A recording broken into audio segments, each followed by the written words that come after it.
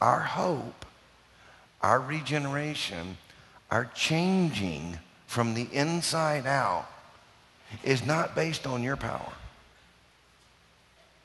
It's not based on your authority. It's based upon the power of the resurrection. The same Spirit that resurrected Christ from the dead is at work in you. Amen? Praise God. So when you're looking at something, I don't know if I can do that. I don't know if I can serve. I don't know if I can help out. Friend, you can do all things through Christ Jesus who strengthens you.